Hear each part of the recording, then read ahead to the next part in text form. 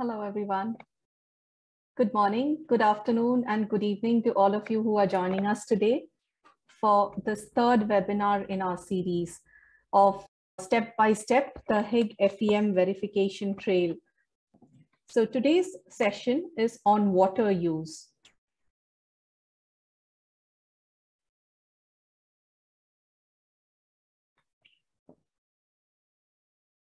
I look forward to engaging with all of you in the next 1 hour on talking about the impact area in Higg FEM, which is on water. Before we go on, please let me introduce our organization to you. Leadership in Sustainability is spearheaded by our CEO, Ms. Karen Eckberg. She has had a long experience in the sustainability area in different organizations before establishing Leadership in Sustainability. So we are a young company, but with a lot of experience. And we have been involved in many different projects in the supply chain, basically on materiality assessment, on strategy development, chemical management implementations. And also would like to mention that Karen has been awarded the Higg Index Verification Leadership Award in SAC in Barcelona in 2019. A bit about myself as well before we go on.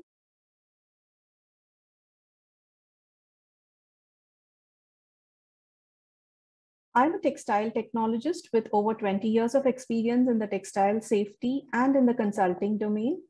I'm a lead auditor for 14001 and 45001. And here in the markets, I've been a Climate Action Plan 2.0 assessor as well as a Sustainability Awards assessor with the CII.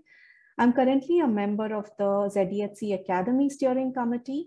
And with Leadership in Sustainability, I work in the capacity of a Higg FEM verifier or trainer, a BPI consultant, a ZDHC trainer, and a BRM verifier. So let's get on with our session today. And before we go on, I would like to just give you a brief of how we will be interacting with each other. We will be doing it via this particular panel, that is the Zoom platform. And here I would like to request that all of you put in your messages, if required, via the chat function to maybe communicate with me. But if you're putting in any technical questions, I would request you to put in the questions via the question and answer panel here on your screen. So you will see on the Zoom control panels, a Q&A section, and that is where I would request that you put in all of your questions. But on the whole, yeah, this is the Q&A panel, and this is where you would require to type in your question and you can send that. And please avoid putting it in the chat function. We might miss it. So that is why this particular request.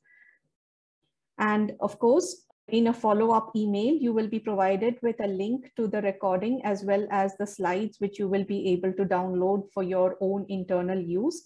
And also, before we go on, I would just like to bring your attention to the fact that all of this material is copyrighted with Sustainable Apparel Coalition and with Leadership in Sustainability. So please do use it for your own internal training and other purposes, but kindly refrain from sharing it outside of your organization.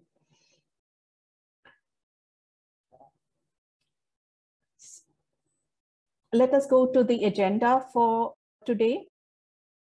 In this agenda for today, we will be looking at the verification trail and its purpose.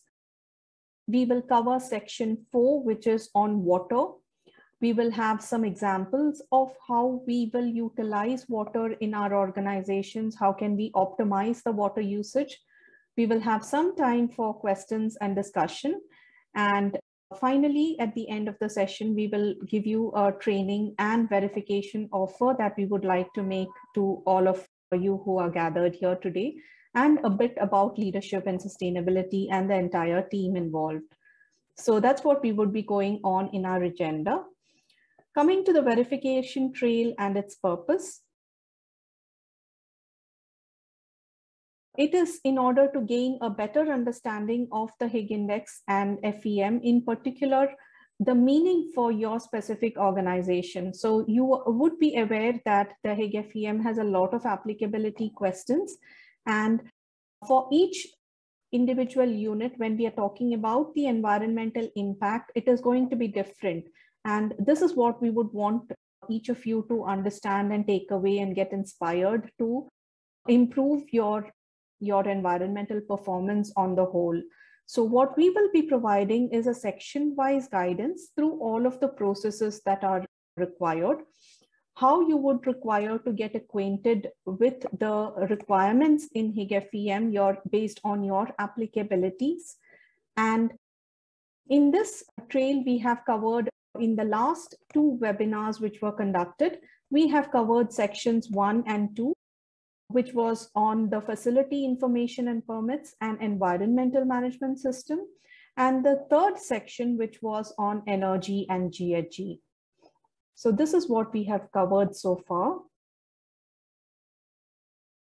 Yes, I could see a message here. You will receive a link to the sections 1 and 2, and that is in this particular presentation itself. So in this presentation, on the last slide, we have given you the links where you will be able to access the previous webinars, just in case you have missed it. So thank you for that. And coming to the verification process, we would like to give you a small guidance on how you would be able to conduct the verification process at each of your facilities. So firstly, for the verification, you would require to complete the self-assessment. Next, you would require to engage a verifier. That is, you would require to provide information of your facility. What is the type of facility? What is the number of employees that you have? Whether you have chemicals in production? What is the level of chemical that you have reached in your module? Whether you have an ATP plant on site? What is the actual location of your facility? So based on all of these details, the verifier would then make a proposal for your organization. You would then require also to make the self-assessment and the VFEM available to the verifier. So these are separate modules. Your self-assessment is one module and your VFEM is another module. So you would require to make both of that available to the verifier. The verifier then reviews all of the documents and informs you of any issue that he sees beforehand. Let's say certain documents are missing, or maybe he wants a certain other information. All of that will then be checked with you prior to his coming on site for the actual verification. He or she will send you the agenda for the on-site or off-site visit. And then there are 2 types of verifications which can happen. You can have the on-site verification, where the verifier will actually be on site and be understanding your processes and your equipment, etc., so that he would be able to give you a bit more information. You also have the facility of doing an off-site verification, wherein it is a desktop verification, wherein we will be asking, of course, to see the facility perhaps as a video review. We would request that one of your team members can take a video shoot and show us the entire facility over the video. But of course, there are limitations to the off-site verification. And basically for the SAC, they recommend that if it is an on-site verification which has happened, then you are able to share this module externally, and also maybe on your website, on your sustainability report, for example, or in any kind of communications that you bring out to all of your stakeholders, you are in a position to share that. But if it is an off-site verification, you can of course share it with your brands and with other maybe upstream suppliers or downstream suppliers with whom they are requesting, when they are requesting for the Higg FEM shares, but you will not be able to communicate this publicly. So that's the difference between an on-site verification and an off-site verification. And finally, you would have to, once the entire verification is complete at your end, you will have to report the results, or you will have to post the module on the Higg FEM platform. These are the 7 main steps that happen when verification is happening at your facility. And we have here also provided you with a link where you will be able to go and understand a bit more about the verification before it actually happens at your facility. And just a bit of general advice. When we are talking about the Higg FEM, our recommendation is definitely that you appoint one person who is responsible for all of the answers that are provided on the platform. You would appreciate that there are many different sections. You have sections on EMS, you have sections on energy, water, wastewater, air, chemicals, etc. I know the questions are quite detailed and intricate, and it might be difficult for one single person to be understanding and reporting everything, but he can be overall responsible for it. So you might have a bigger team who is looking after maybe the entire chemical section. You might have a team who is looking after the entire energy section. So it is this person who is responsible for the platform should have an overall oversight so that he is aware if there are any changes that are being made in FEM as you're reporting it on the platform. Here we have also given you links to the How to Higg guide. This is a wealth of information which is available on how you would require to report on the Higg FEM, and also the verification preparation guidance document is provided here. You would require to respond, of course, accurately to all of the questions. The documentation has to be extremely detailed when you are answering certain questions, because this is the evidence that you are providing to, let us say, the environmental team that you have, maybe the water that you are reporting, the energy that you are reporting. So the documentation has to be extremely controlled and also accurate. You would require to report on your targets and baselines. And here we have to be aware of the time that will actually be required to report on the entire Higg platform. Please factor in a period of at least about 4 weeks time, so that you know that you have to collect a lot of data, you have to review the data, you have to understand if all of the information that you are providing are in sync with whatever is the information going out. Perhaps you are a group company and you have many different ancillaries. You would require to also ensure that the messages that are going out maybe in different platforms, maybe your Okutech Step platform, your Higg FEM platform, or your PPI platform, they are all harmonized. This is just a general advice, and we would request that you do have all of this that we are recommending when you are going ahead with your Higg FEM. And the ultimate goal, finally, when we are looking at reporting on any sustainability platform, is the fact that we are able to improve year on year. This is the goal with which we are looking at reporting on different sustainability platforms. And now it's time to continue on the trail. Here you can see an overview of all of the different sections that are included in the Higg FEM module. And today we will go into the 4th section, which is on water use. So in Higg FEM, we understood that, there are certain sections which have applicability, and there are certain sections where, for example, you don't have any kind of applicability. If you're looking at environmental management system, this is applicable for all facilities. If you're looking at energy and energy, this again is applicable for all facilities. But when it comes to water use, there are certain applicabilities. And in today's section, we will deep dive into what are the requirements when we are looking at water from a Higg FEM perspective. And you will also appreciate when we are looking at water that it was since December of 2020 that water futures started to be traded on the New York Stock Exchange.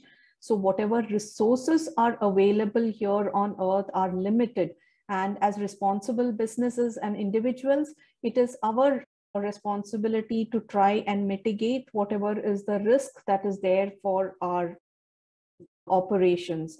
And all of the questions that are here in Higg FEM, they are actually structured to guide us to conserve and improve the impact that is there in each of our facilities. So in this particular section, in the water use section, this is what we are trying to look at and improve. Let's take a look at this particular section. Fresh water basically has always been a very scarce resource in our planet. If you look at the data that is available, 97.5% of all water is basically seawater or brackish water, and 75% of the other 2.5 which is the fresh water, is basically tied up in the form of glaciers. So this makes only 0.625% of all the water which is available globally available for use for the organizations and individuals. That is why it is extremely important that as a resource, when we are looking at water, we are able to look at all of the risks, we are able to conserve and utilize it to the maximum. This, for example, is a water withdrawal map, which was presented by the UNEP, the United Nations Environmental Program, and it shows the percentage of all available water that is used in 1995. So this is the actual map of 1995 and the projection that was made for 2025. So you can see here that there were many sections which were there in 1995, which were indicated as in orange color, where your water withdrawal is more than 40%. The yellow sections are where it is 40 to 20%, and then you have the blue and the dark blue sections. So there are certain areas definitely world over where the water the water withdrawals are going into the red category. And this is where we have to be mindful of. We have to understand what is the actual location where we are, and how do we improve upon the water usage with different actions that we are able to take. Higg FEM, basically for evaluating the water risk, gives us two options. So you have the WRI aqueduct filter, and you also have the WF water risk filter. Either of these two risk filters can be utilized. If you are utilizing the WRI aqueduct filter, you will have to go in and put in the coordinates of where you are actually located, where your facility is actually located. And based on that, you will be then in a position to understand what is the risk that is there for your particular facility. If it is the WWF water risk filter that you would like to utilize and report on the Higg FEM platform, here you have to actually register yourself, and then you will be able to understand what is the risk that is involved. So these are the risk filters which are available. And this is basically one of the applicability questions. So depending on where you are actually located, let us say you are located in an area which has very low water risk. That is one of the applicability question. And the other question that comes upon for applicability is whether you are a heavy water user or a light water user. Higg FEM classifies you as a heavy water user if you are using more than 35 meter cubed per day of water for your entire operations and for your facility. So in this case, again, you will be completing the entire Higg FEM water section. If you are a light water user and you are located in an area where you have extremely low water risk, then you are posed only question number 1, which is on tracking. So this is the applicability that is there on the platform, which we need to understand. And here again, we have given you a link to how you would be able to go to the scoring and understand what is applicable for you and what would be how you would be scored for the water section. Coming to the use level, so we understood from the questions that the flow of the questions in the energy, water, and waste sections are similar, because in Higg FEM, these are the three sections which you have the possibility for continuous improvement. In water also, the level 1 questions, similar to how we had seen the energy section, they are the tracking questions. So here we are expected to report on how do we track water that's coming into the facility. Level 1 is scored at 25 points for all facilities. Level 1 is scored at 25 points for facilities who are answering the entire Higg FEM section. So let's say you are a facility which is in an area where you have low water risk and you are using less than 35 meter cube per day, you will have only level 1 question, which is scored then at 100 points. This is how the scoring is differentiated for different facilities. Your standard scoring is level 1 is at 25 points, level 2 is at 50 points, and level 3 is again at 25 points. So your level 2 are all of your baselining questions. What are your water intensive processes? What are the targets that you have set? Whether you have demonstrated improvements, whether you have a plan in place for improving your water usage, etc. All of these questions will come under your level 2 questions. And finally, you have your level 3, which is going above and beyond what are your actual requirements. So here you are required to have a water balance equation which has been performed for your facility. And we will explain that as we go ahead. So these are the 3 levels, and this is the scoring of how we will be scored on the water section, based also on the applicability that the facility is undergoing. So the requirement here, you have to select all sources of water for your facility. What is the source? What is the quantity of water? What is the method to track your water source?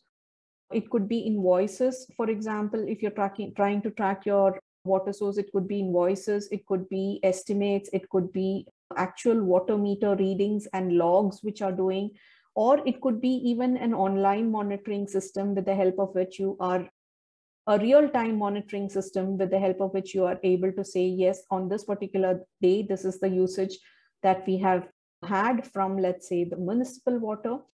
And let's say you are tracking 2 or 3 different sources, perhaps you have both groundwater as well as municipal water usage, then you would require to report for each single source, you would require to report how you are tracking it, what is the frequency of the measurement, what is the quantity of water that you are taking from each of those sources, and also any type of additional comments. So here, let's say you have just started a new source and you want to say that this has been only a month since we have started utilizing this particular source of water. Maybe you have had a well, which with the help of which you are able to extract groundwater and use them, and perhaps you have got the permit now. You can then say that, yes, it has started from this particular month in that particular cadence year. This is how you would require to report on the tracking of the water sources. So the intention here at the first level is that you are able to understand what is the source of water that you are actually using. You are able to then set performance indicators for each of the sources. You're able to then identify, let's say, if you're using the water, where exactly is the water use?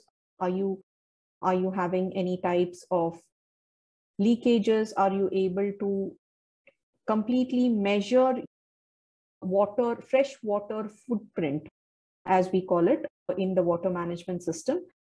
And here again, you will receive full points if you are completely tracking all of the sources of water that your facility is using. And you will receive partial points if you're completely tracking at least one of your water sources, but are not yet tracking all of your water sources. So this is what we need to understand for the tracking of the water. And basically, again, the platform will automatically convert your water usage data into common units, that is liters and percentage of total use.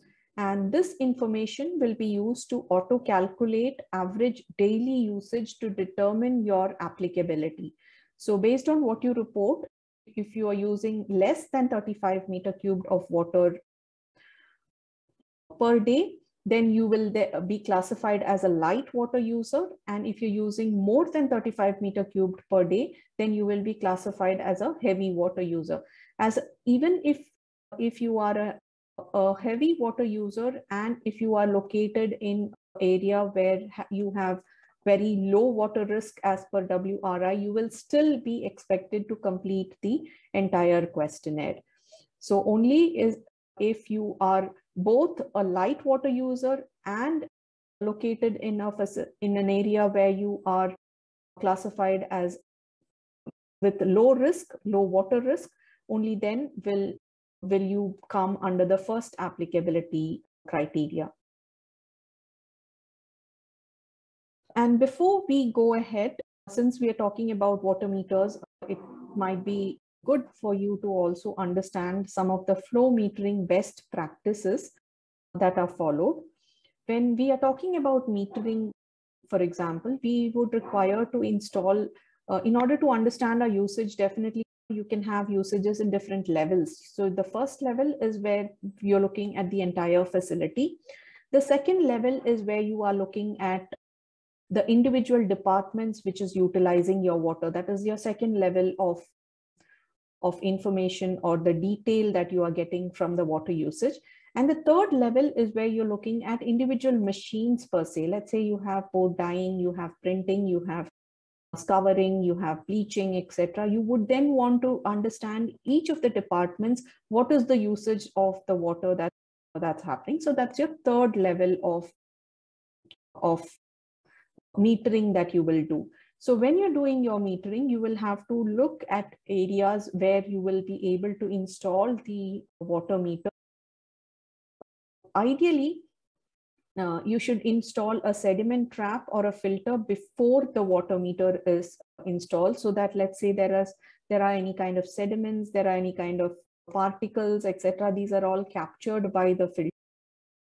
You should also involve a check valve to prevent the water from flowing backwards through the water meter. This is again a good practice that we should follow. And as there is also a rule of thumb that is followed for pipe lengths, you should have at least 10 pipe dias in pipe length before the water meter and at least 5 pipe dias in pipe length after the water meter for a good installation of a meter. For example, if you are having a 1.5-inch pipe water meter, you would want 15 inches of the straight pipe before your water meter and about 7.5 inches of straight pipe after your water meter in order to have an ideal installation. So this is in order to achieve a maximum accuracy. And if your straight pipe length before and after the meter is less than this, the water meter will still be accurate, just not as accurate as if you will follow the rule of thumb. So this is something that we would like to share with you. And coming to baselines, this is your question number 2 on the platform. So question number 1 was your level 1. We now go to level 2, where we are now going to be talking about baselining. And we have done this also for the energy section. So let me take you through how we will do baselines for the water section as well. So the question here is, has your facility set baselines for water use? And here, if you say a yes, you have to select all of the water sources for which you have set a baseline. The intent here is that it is important for you to know what is your starting point. So you could have chosen perhaps the year 2019 as your baseline year, or perhaps 2020 as your baseline year, so that yes, it is from this point onwards that we want to start our improvement journey. During the verification, you will be asked to explain also how the baseline was calculated. Was it absolute? Was it normalized? What is the unit of measure, etc. will also be checked. And there are, again, two types of baselines that we would like to explain. One is, of course, your absolute baseline, which is the actual value of whatever is the meter reading that you have for a particular year. So again, I would just like to highlight that in Higg FEM, when we are reporting any type of data, the data is from the 1st of January. In this particular cadence, we are going to be talking about the 2022 cadence. So it will be from the 1st of January 2022 to 31st of December 2022. So this is the data that we are expected to report. And if you're talking about absolute reporting, then you're going to talk about the actual value that you have for the water usage. When you're talking about normalized, you're taking a variable that you have, and it is completely up to you as to how you would like to take the variable. Let us say your water usage is mainly affected by the number of people who are there in your organization. Then it can be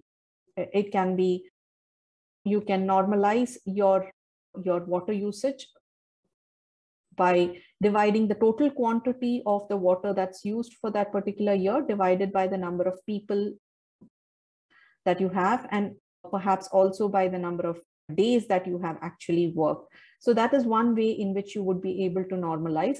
And here you would have to report also on the units as to how you have reported. Let's say your water usage is mainly affected by the total production that is happening in your facility. In that case, you will have to take the total water usage for a particular year and divide it by the production volume that you are reporting on the platform. So again, the production volume can be in different units. You can have it in kilograms, you can have it in meters, you can have it as number of pieces of products that you have finally sold, or the final SAM value that you are declaring on the platform. This is how we would be able to report on the water use. And let's go ahead. So here we have also an example of how you would be able to report on the water baseline. Okay, I have a question here. What is SAM? SAM stands for a standard allowed minutes. So this is also a variable. Please check our webinar that was conducted on section 1, where we talked about facility info and permits, where we talked about standard allowed minutes and how you would be able to calculate the standard allowed minutes. SAM basically takes into account any kind of variable. It could be the complexity of the product. It could be the time that's taken to make a particular. So we have also given some examples there. So you can go back into that presentation and check that out. Okay, coming to the normalized water baseline example. Here you can see what is the total water consumption. We have two indicators. One is the municipal water and one is the well water that was utilized by the facility. So this is the total quantity that was reported for a particular year.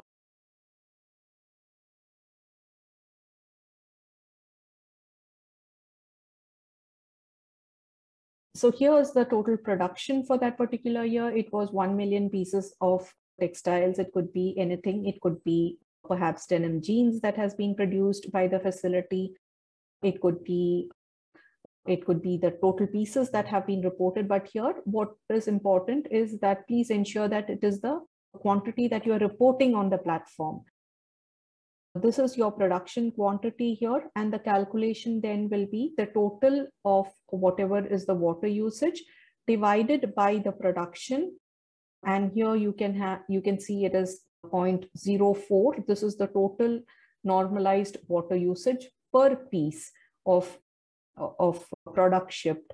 So this is one example, and this is your normalized water usage. And if you're looking at baselines for individual sources, your baseline for municipal is 0.02, and baseline for well is again 0.02 when we are looking at what is the total meter cubed per piece for each of the source. So I hope you have understood how we come to the calculations. It is completely up to the facility how they would like to choose the way in which they would like to arrive at the baseline. Because it could be your variability factor could be more relevant with the number of people who are working there, with the number of days that you have actually worked, or it could also be the production quantity which is relevant for you. So it is up to you as a facility to decide on how you would like to go ahead with your baselines. Okay, now we come to the next question, which is question number 3, which is on water intensive processes or operations.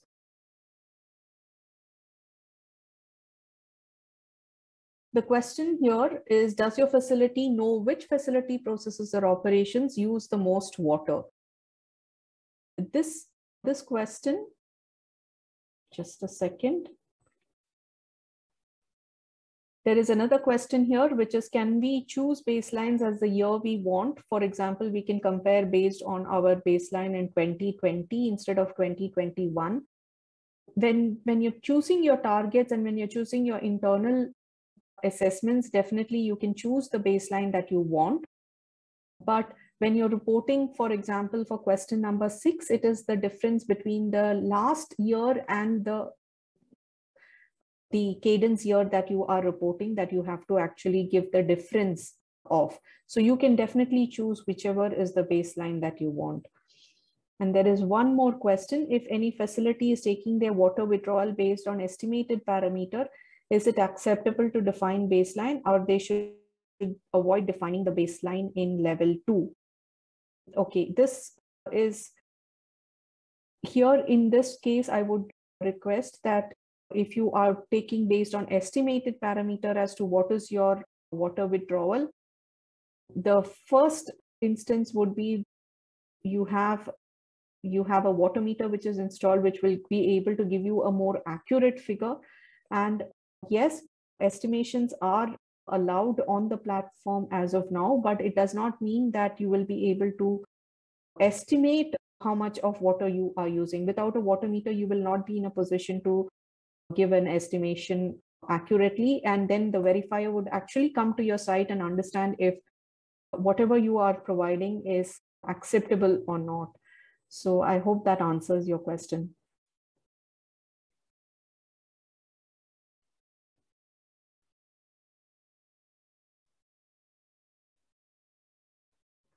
Okay, let's go on with question number 3, which is water intensive processes and operations. Does your facility know which facility processes or operations use the most water? And here the main thing is for you to understand or map out all of your production processes together, for instance, with a flow diagram, which will talk to you about, or which will give you a clear idea of what is coming from where, what is the usage that is happening, which are the type of machines where you are actually using the maximum water.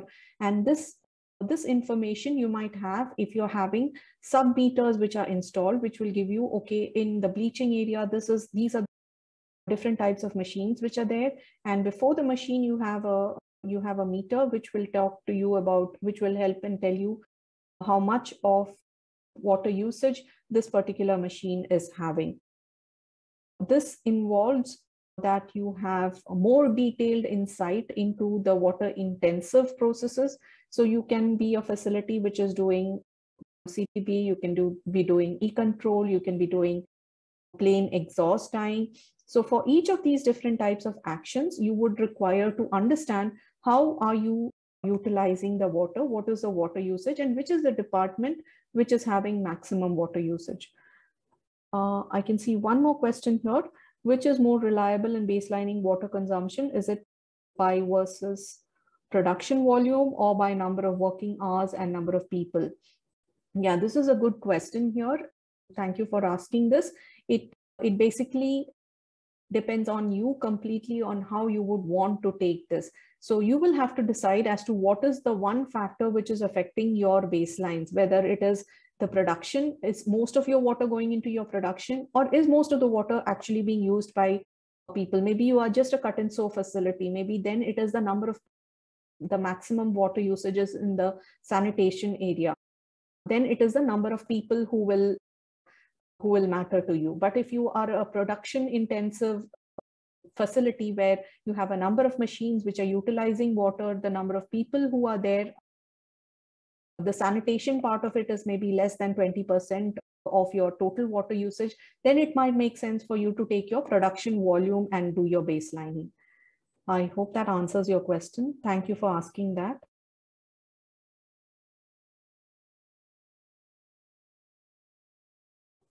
Let's move forward. Then we have the question on water reduction targets. And the question here is, has your facility set targets for reducing your water usage? And if yes, you would have to select all sources of water for which your facility has set a reduction target. Here again, what we have to understand is that you have to give your reduction as a percentage, and you have to give a negative value if you want to show that you're trying to reduce it. And let's say you have rainwater harvesting, which you are doing at your facility, and you want to say that your target is to increase the rainwater harvesting for a particular year, you can say a positive percentage. This is something that we need to understand. And for this question also, in order to get a full score here, you would need to target more than 80% of your consumption when you're setting your goals. And you will receive partial points if you're setting targets for water sources that make up to from 50 to 79% of your total water usage, you will get partial points.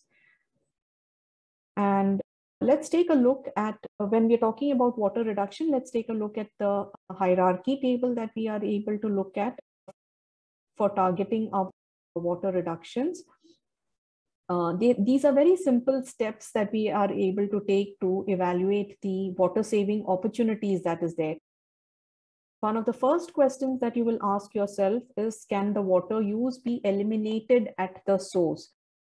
Let's say you have processes which, such as laser technology can be used, or maybe for a bleaching process, you're trying to use ozone technology. So you are then able to reduce the water usage directly at the source. The next question you should ask yourself is, can the amount of water use be reduced? So if you're looking at water reduction, then it might be, you might have to switch from a high liquor ratio machine to a low liquor ratio machine, perhaps something that is using a liquor ratio of about 1:4, for example. So this is how you would then be able to reduce the amount of water use with the help of machines. This is just an example, but these are the questions that we should be asking ourselves for water reductions. And the next question that we should ask ourselves is, can the water or wastewater be reused and recycled? Here again, you can collect the last rinsing water that is there available for reuse, and or maybe you can have a completely new system, a tertiary wastewater treatment system, which you can install, with the help of which you will be able to take back a lot of the water that you are throwing out from your facility. Here again, if you have a yes, you can implement the water saving solution. And if no, then you go to the next hierarchy question, which is, finally, you have to ensure proper water management practices in place for both usage and for disposal.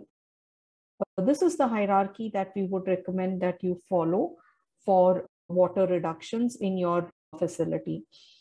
And when we are taking formal targets, the formal target should include a baseline performance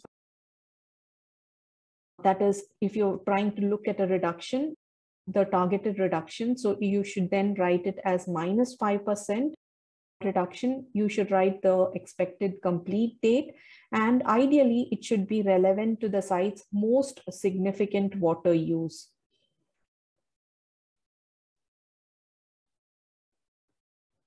Okay, there is one more question. Produced or processed water refers only to production. Reused or recycled water can be considered as wastewater treated through STP or domestic treated water and report. Yes, that is correct. So reused, you will have to reuse back into your processed water, then it is referred to as reused. And otherwise, it is basically recycled water that you will have to report.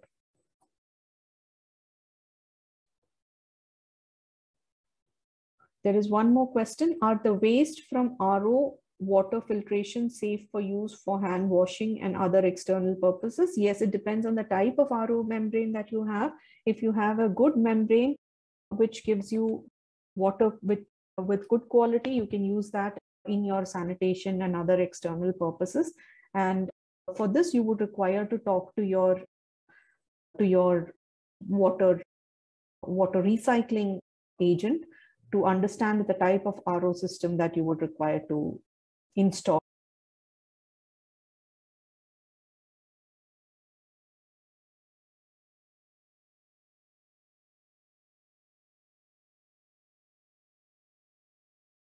Coming back to the water reduction target, some additional information.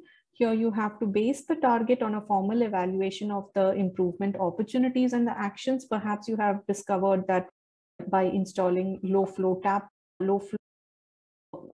sprays on the taps that are there within the facility, you're going to be able to improve it by a particular level. You should have a formal evaluation. So the person who's actually supplying you this component will be able to tell by what percentage are you going to be able to reduce the water usage with this installation. So those are the details that you will require to understand.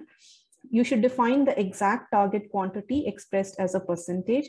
It should be based on formal evaluation. It could be absolute, it could be normalized as ideally. If you're reporting, if you say that you are having baselining and it is an absolute baseline that you are reporting, then I take the target also as an absolute target. If you're having normalized baselining, then take your target also as a normalized target. So there should be synchronization there. Define the start date of the baseline. Define the end date of the target, meaning the intended completion date with the required improvements, and define what is the appropriate measurement unit that you're going with, and establish procedures to review the target.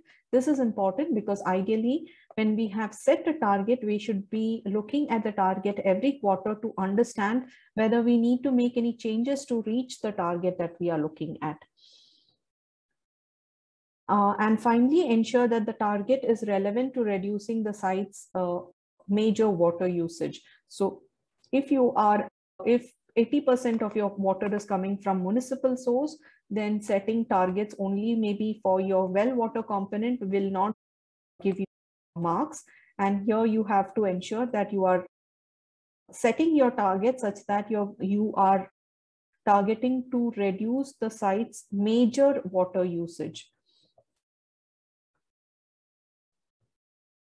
Okay, there's one more, I think it's just a question or it's just a comment here that you have not received the recordings of the session. If not, just send me a mail. I will ensure that you are receiving the recording of the session if your email has been missed for some reason. And sorry for that. Thank you. And yes. Coming back to some targets that we can take, this is an example of how you would be able to set your reduction target. So we have given two examples here. One is where you are installing countercurrent water recycling systems for your washing, and another is where you're trying to install low flow. If you look at the target and if you look at the detail which has gone in specifying the target, you can see here In the first case, reduce production water use per square meter of the fabric produced by 15% in 2021 compared to 2019 baseline of 0.5 meter cubed per square meter. So this detail of target setting would be required in order for you to ensure that you are having a continuous kind of an improvement in the facility. And also the second one is where you want to reduce lavatory water use per person by 10% compared to 2019 baseline of 0.75 meter cubed per person. So this is the detail. And then of course you can put in what is the cost that's required for extra equipment, when is the completion date, who's actually responsible for this decrease, or who will be working on it as a target, etc., can be included in your target setting.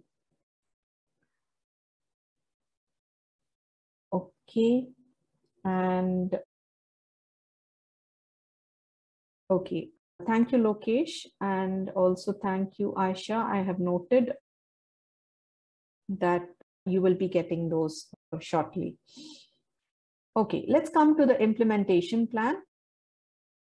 This is question number 5, and here the question is, does your facility have an implementation plan to improve your water usage?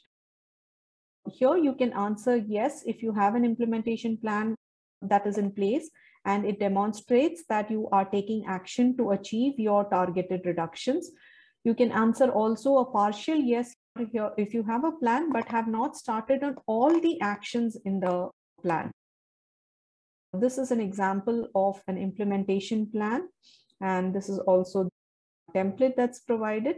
So the intent of this question is that by maintaining an action plan at your facility, you are supporting the target settings that you have done. You are identifying what are the methods with the help of which you're going to be able to bring a reduction in your water use. And coming again to your implementation plan, there are many different examples which we can share. For example, by improving your production efficiency, you will be able to improve your water usage. So when we're talking about production efficiency, it could be by eliminating muda, it could be by using Kaizen techniques. There are many ways in which you will be able to look at improving production efficiency.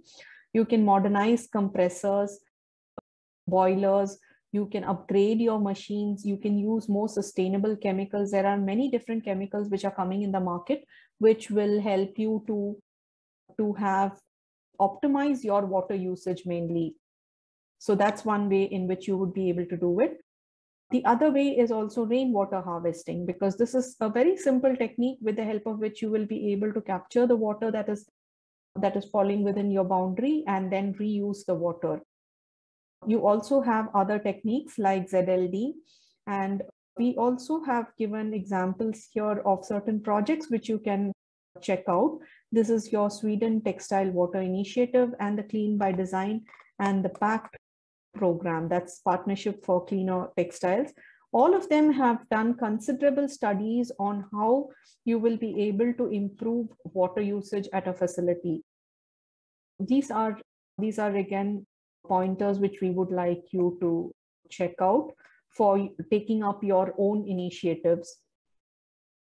And finally, we have, I can see 2 more questions, which I will just check out.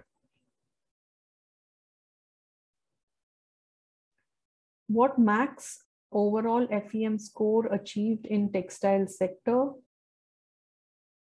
So you mean in water use? There are many organizations which receive a complete 100 score in the water use section based on how they have organized their water management within the facility.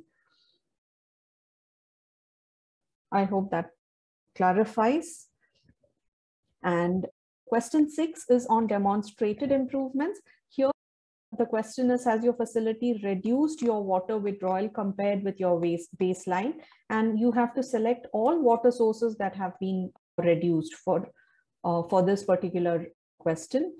And here, what we have to remember is that no matter what is the baseline that you take on the platform, ideally you should report from the previous calendar year as to what is the improvement that you have made. Let's say you have absolute values or you have reported absolute values, then you should take your difference in the absolute value and then say this is the improvement that has been seen from your last year. So it's the year-over-year improvement which is required for this particular question, and you will receive full points if the reductions have been made in the last calendar year for water sources that make up to 80% of your total water usage. And if, let us say, you have taken or shown improvements for water usage from 50 to 79% of whatever is your total water intake, then you will get partial points. So here again, for question number 6, you will have to keep all of the reports on Excel. You will have to show what is the quantity of reduction, what is a percentage change that you have made is also something that you will have to report here. And ideally, please ensure that you are keeping all of this detail in one single Excel so that you don't have to go from Excel sheet to Excel sheet in order to estimate this information. So there is one more question here. Any calculation tool for calculating the water evaporation from open water storage tanks as it is required for water balance? There are many different ways in which you would be able to do. There are online monitoring tools. There are many different ways in which you would be able to understand also the water optimization. But for that, you would have to have a very detailed metering system within your facility so that you are able to understand the usage. Okay. When we talk about question 6 and when we talk about demonstrated improvements, I would also like to give some do's and don'ts that are important for this. We have to review the reduction data to ensure that all aspects are covered and that the information is accurate. We have to enter the improvement quantity as an absolute or as a normalized value. Select the appropriate units for the reduction. So in the units, actually, you do not have an option where you can say the units for a normalized value, but just give the units whatever you have taken, whether it is meter cubed or whether it is the total value that you have taken for your water readings. Input the percentage change in the water use from the source from the previous year. Make sure again to enter a negative percentage for a reduction and a positive percentage for an increase that is there. And you have to also provide sufficient detail in describe the strategies that were used to achieve this improvement. So let's say most of the water was going into recycling, then you would say that it was by recycling or by perhaps implementing a tertiary filtration system with the help of which you were able to bring in these improvements.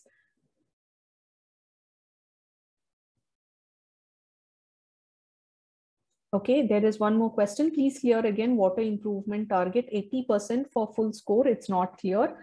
All right. So if you have, I'm giving an example here of, let us say that 80 meter cubed of your water is coming from municipal water, 20 meter cubed of your water is coming from well water.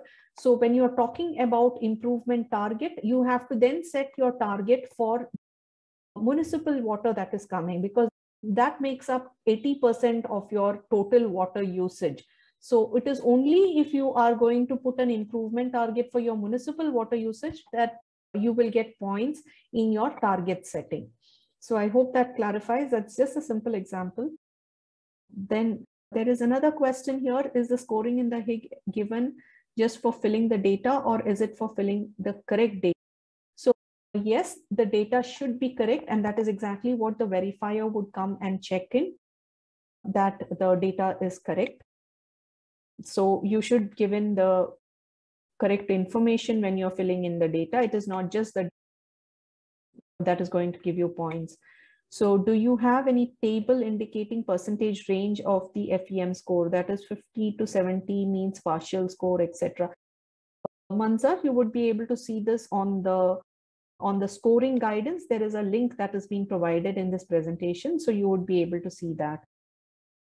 Next question is, should facility report improvements against their previous year, irrespective of their old baseline? Yes, you should be reporting the improvements against your previous year, not against your baseline year, but against your previous year. Only then will, if you have an improvement from the last year, only then will you get a score for that question. If it is just from your baseline year, you might not score there.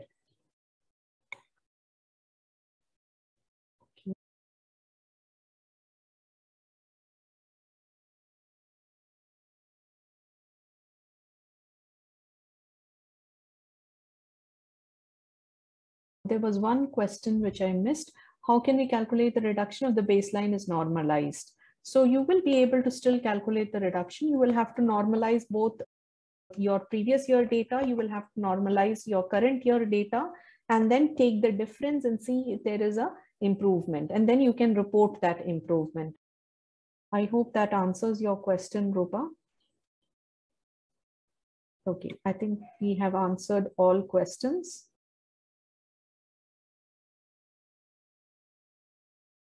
There's one more. How much variation is acceptable in terms of self-assessment versus verification? There is nothing that this is acceptable or this is not acceptable. Whatever is your self-assessment score is based on what you are able to report on the platform. And let us say that you have performed a verification and there is a reduction in the score. You are then basically communicating the new score to all of your stakeholders when you're doing it. Okay. Coming to some of the do nots that we have to be mindful of in question number 6, you do not report improvements that are not accurate. Do not report improvements that were not achieved in the FEM reporting year. Like, for example, in 2020, there were certain actions which you have taken. You will not then be able to report that in your 2022 FEM. Do not report improvement that is absolute and relates to a decrease in the production or reduced facility operations, and also do not report an improvement that's based on insufficient data. And coming to how will it be verified, all of the evidences have to be shown, your calculations, what is the equipment that you have, what are the changes that you have made. Let's say you have put in a new machine, you would have to indicate as to what is the new machine that has been put in for the improvement. Again, if there are any errors, it will be corrected by the verifier when he is checking this. And we come to the last question, which is on water balance, which is, has your facility implemented a water balance or another analysis to evaluate the traceability of water intake versus the usage? The creation of a full facility water balance, it will provide you insight into the areas with efficiency improvement. What are some of the opportunities that are there? Where are the leaks that are happening?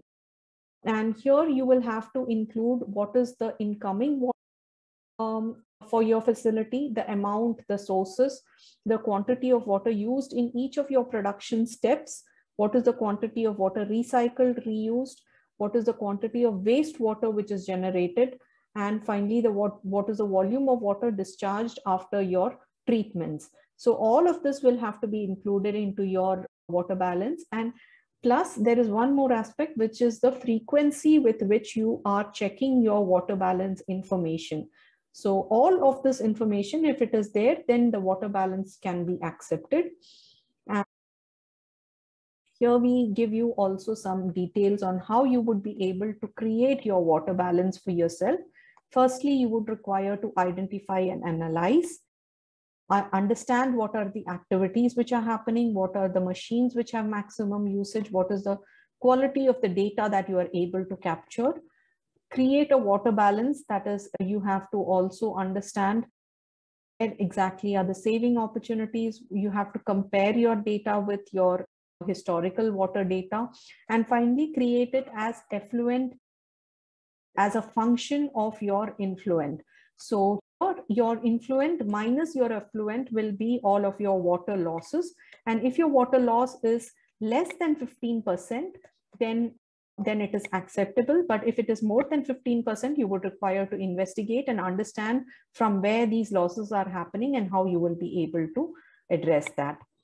And coming to again the example of a water balance. This is an example of how you would be able to do a water balance.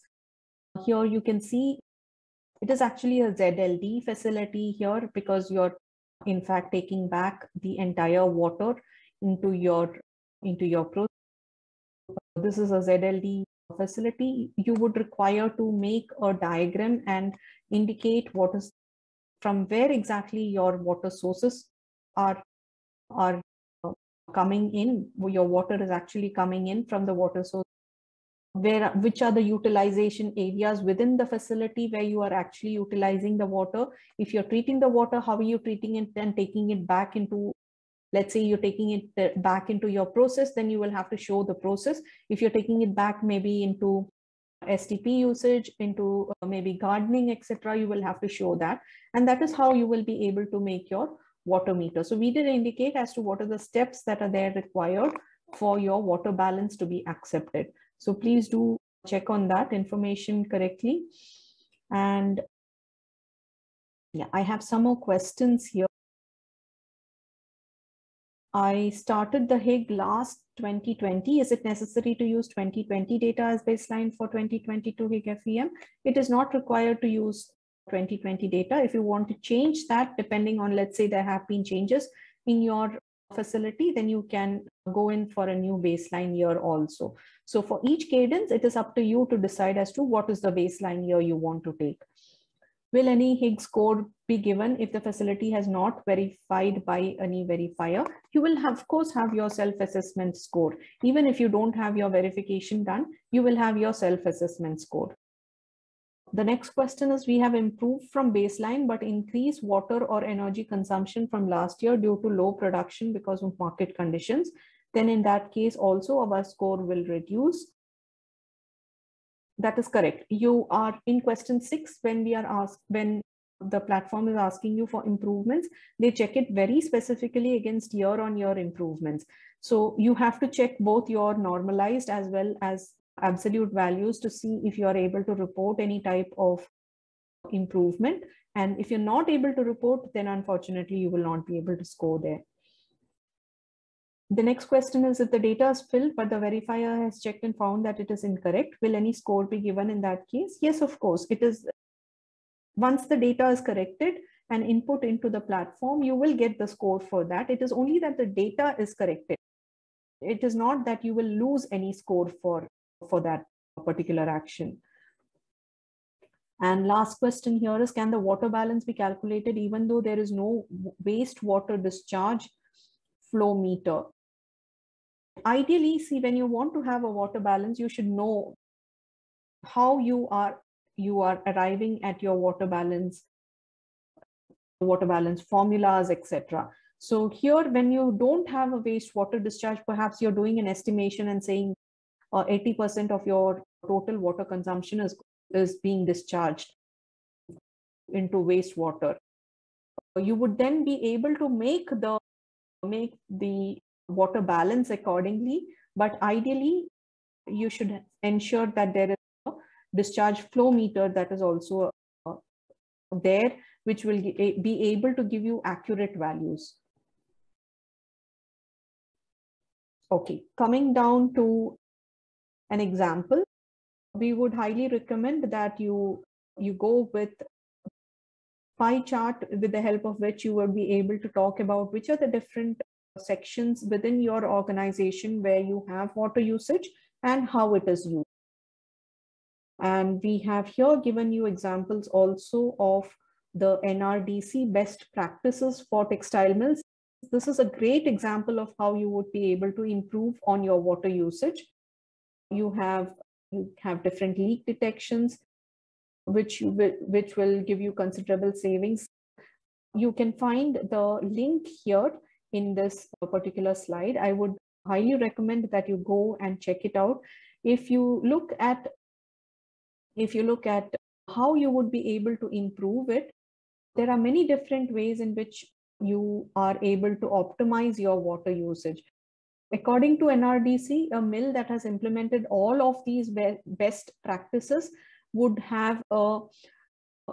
be able to save about 27 to 37 tons of water per ton of production, based on whatever are the mills that they have worked with. So that is about 13 to 24% of the total water usage has been optimized for these different units. This is something that I would highly recommend that you do visit that and get inspired to install certain actions which will help you to save water. And finally, one last example of how you would be able to save some water. This is a link that is very interesting of how a unit has actually, they have been able to save a considerable amount of water. This is a denim factory. I would definitely request that you check it out once you receive the link. And I go back to my questions here.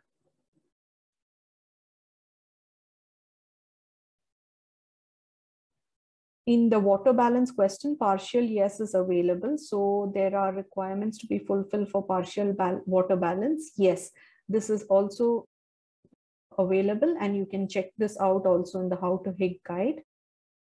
Does the score that will come after the verifier assessment be different from self-assessment? It depends on if all of your answers are accurate, then basically you will get the same score. But if there are some questions which are inaccurate, the verifier will correct them. So your score can either increase or it can decrease. So both options are there. And if a facility deliberately put wrong data, controlled number instead of actual numbers as baseline in the system, and verifier somehow got to the bottom of it, what would be the impact of this malpractice? So see, basically the FEM platform is trying to give you accurate data, so which you will be able to share with your stakeholders. So the verifier is not going to be looking at how they will be able to impact the malpractice, etc. The verifier is only responsible for putting in accurate numbers. And if the number is wrong, then basically the verifier would check and put in the right numbers. So I hope those answer your questions. And all right, and there is one question on last slide, please. This is, you will get all of the slides here. So you would be able to see that. This is the slide on saving. This is a YouTube video which we would recommend that you watch out. It is very interesting of how a unit has managed to save 1 million tons of water. Okay, I think we have answered all of the questions. And before we wind up, I would like to give a small brief about our team. We have a large team in place in many areas, and we would be very happy to partner with you for your Higg FEM verifications and clarify any kind of questions that you have for your facilities as you fill in also your self-assessments. And this are our set of webinar series that we are doing. We have covered section 1, 2, and 3, and today we have covered 4. I have given also a link to the recordings that are there of the previous sections, so you will not miss any of them. And I look forward to seeing all of you in our upcoming webinars. We have the next section coming up on Monday already, and I hope I will be able to see you there as well. Yes, of course, all of the links will be there in both the presentation as well as you will be receiving a copy of it. So that should be fine.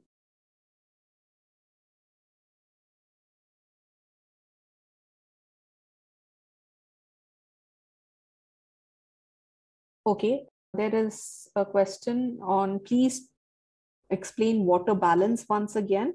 You would be able to see this, Asad, in the recording. And if not, you can please connect with me. My mail address will be there with you. I'll be happy to help you. How are verifiers appointed? Do we reach them personally or SAC appoints them? So the verifiers are all attached to a verifying body. So we are all attached to leadership and sustainability. So there are many different verification bodies. The verification body basically trains the verifier. So we also have calibration trainings which we are expected to undertake. And so it is not SAC who appoints them, it is a verifier body have the verifiers, and the verifiers basically qualify for the verifications. So I guess that answers all our questions for today. I am sorry that we have overshoot our time. Apologize for that. I will try and keep this to 1 hour next time.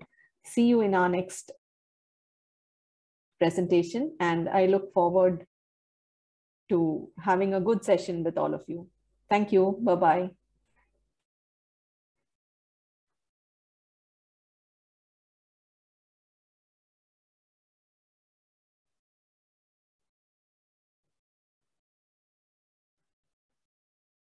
Bye. Thank you.